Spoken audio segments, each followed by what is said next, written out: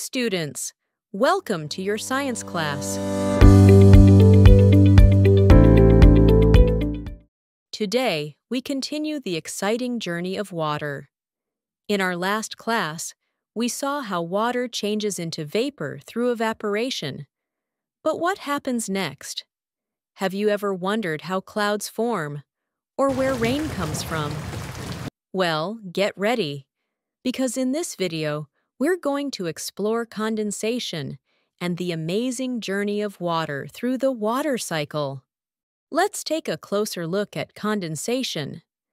Condensation is the process where water vapor in the air cools down and changes back into tiny droplets of liquid water. It's the opposite of evaporation. Instead of gaining heat and turning into gas, here, water vapor loses heat and becomes liquid. But there's something else that plays an important role, and that is humidity. Humidity is the amount of water vapor present in the air. The higher the humidity, the more moisture the air holds. When humid air, full of water vapor, comes into contact with a cool surface, it loses heat and the water vapor condenses. That's why, on a humid day, you might see fog forming near the ground, water droplets on the outside of a cold glass, or even feel sweaty and sticky, because sweat doesn't evaporate easily when the air is already full of moisture. Also, in nature, when warm, humid air rises up and cools, the water vapor condenses around dust particles to form tiny droplets. And that's how clouds are born. So, condensation needs two things: water vapor or humidity, and cooling of that vapor. Without both, condensation won't happen. This simple process plays a huge role in bringing rain, forming clouds, and keeping the water cycle moving. So far, we learned that condensation turns water vapor into tiny droplets, and that's exactly how clouds begin to form. Let's now understand this process a little more deeply. It all starts when the sun heats up water in oceans, rivers, lakes, even from the leaves of plants. This heat causes water to evaporate and rise up as water vapor into the atmosphere. As the vapor goes higher, the air around it becomes cooler and cooler. At a certain height, the temperature drops low enough for the vapor to lose heat and condense. But condensation alone doesn't create clouds. The water droplets need a surface to stick to, and in the sky, that surface is usually tiny dust particles or smoke particles floating in the air. So, the condensed water droplets cling to these particles and group together to form clouds. Now, these clouds might look light and fluffy, but as more and more water collects inside them, the droplets grow larger and heavier. And finally, when they become too heavy to stay up, they fall back to Earth as rain, snow, or hail. This falling of water from clouds is what we call precipitation. So yes, evaporation sends water up, condensation forms clouds, and precipitation brings the water back down. This amazing cycle repeats every day, quietly working above us. Let's now understand the water cycle, the continuous journey of water through evaporation, condensation, precipitation, and collection. It keeps water moving all around us, in the air, on land, and in oceans. Let's go through the steps one by one. The first step is evaporation. When the sun heats up water in oceans, lakes, rivers, or even small puddles, the water changes into vapor and rises into the air. The second step is condensation.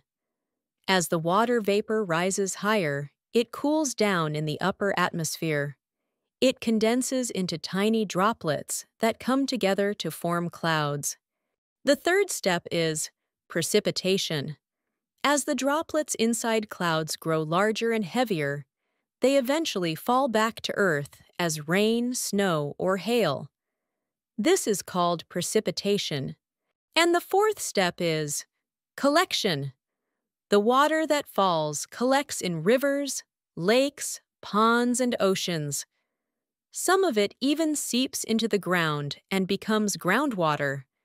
And once again, with the help of the sun, the water evaporates, and the cycle starts all over again. So remember, evaporation, condensation, precipitation, and collection. These 4 steps keep the water cycle moving, balancing Earth's water and supporting all forms of life. The water cycle isn't just a science topic. It's something that affects our lives every single day. Farmers depend on rainfall to grow crops and feed millions of people. Without the water cycle, we wouldn't have regular rain, and that means no food. In many places, people use rainwater harvesting. They collect and store rainwater during the monsoon so they can use it during dry months. In cities, understanding the water cycle helps engineers build better drainage systems to prevent floods and manage water flow during heavy rains. And most importantly, the water cycle helps control Earth's temperature, distributes fresh water, and supports plants, animals, and humans alike. So the next time you see a cloud in the sky or puddles on the ground, remember, it's all part of this amazing natural system that keeps our planet alive. This is all about condensation and the water cycle, how water changes form and keeps moving through nature. But before we wrap up, let's quickly recap what we've learned today. Condensation happens when water vapor cools down and turns back into liquid water. This is how clouds form in the atmosphere. When the droplets in clouds become too heavy, they fall to Earth as precipitation, rain, snow, or hail. The water then collects in rivers, lakes, and oceans, and the cycle begins again with evaporation. The water cycle is a continuous process that recycles Earth's water and supports all living things. Isn't it amazing how one simple cycle connects the sky, land, and life itself? Do you know where the raindrop on your window came from? It might have been part of a river, a cloud, or even a glacier, long before it reached you. That's the wonder of the water cycle. Water is always on the move.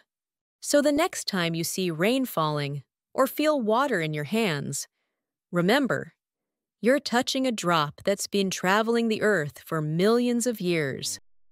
Thanks for watching. We'll meet again soon with another exciting topic.